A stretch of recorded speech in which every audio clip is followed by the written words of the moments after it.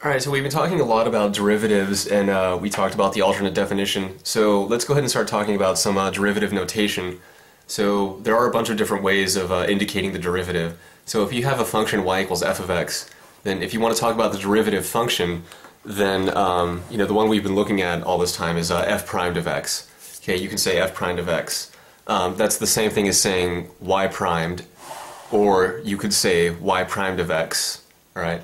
Or this is the kind of new one here. You could say df dx. So this means the derivative of f with respect to x. And it's not pronounced df over dx. So some people say that, but it's technically not correct. People will know what you mean when you say that, but it's technically pronounced df dx. So here this is the same thing as dy dx. All right, because the function is y equals f of x. So if this were g instead of f, then this would be dg dx. This would be g prime of x, etc., etc. Anyway, continuing, dy dx, and this is the same thing as d dx of f of x. Okay, so that's d dx of f of x. Or you could say d dx of y. So again, that's not d over dx. That's just d dx. It looks like I forgot to write one here, but you could also just say f primed and not f primed of x. So that's all the same thing as this. So f primed of x, f primed, y primed of x, df dx, dy dx, d dx of f of x, and d dx of y. It's all the same thing if you're talking about the derivative as a function. Okay? So, if you're saying, all right, given this function f of x, find f primed of x, it's just the same thing as saying find df dx or find dy dx, and so on. So that's for the derivative as a function. What about the derivative at a point? So for the derivative at a point, we have this stuff here. So we've actually already seen this, f primed of c, but you could also say y primed of c. All right, because the function is y equals f of x, so we could say that. And this one is the kind of new one here. You could say df dx evaluated at x equals c. So this long vertical bar means evaluated at. So this just means find the derivative of f with respect to x, and then evaluate it at x equals c. So just plug in c for x.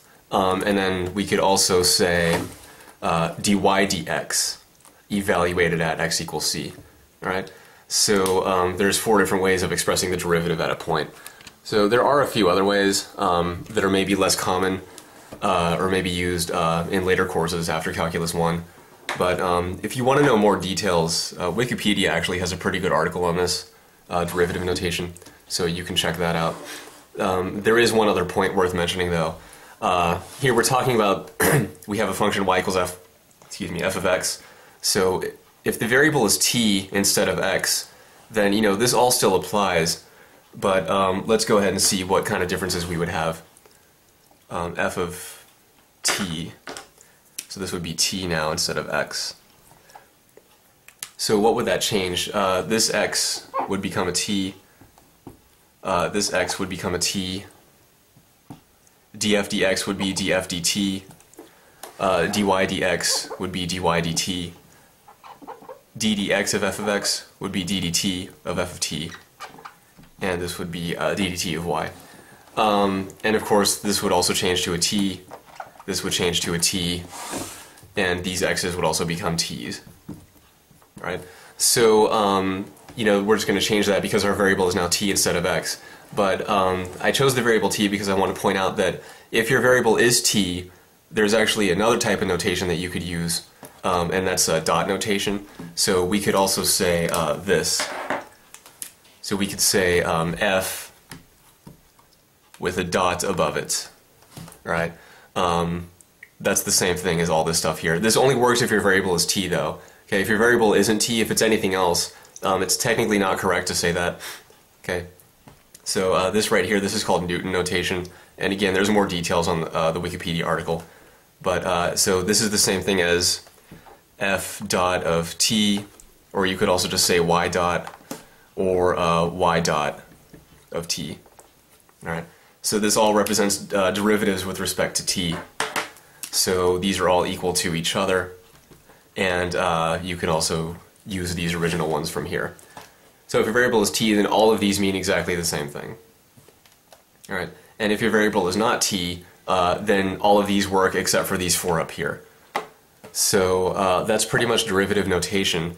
In the next video, we'll talk a little bit more about notation and higher order derivatives.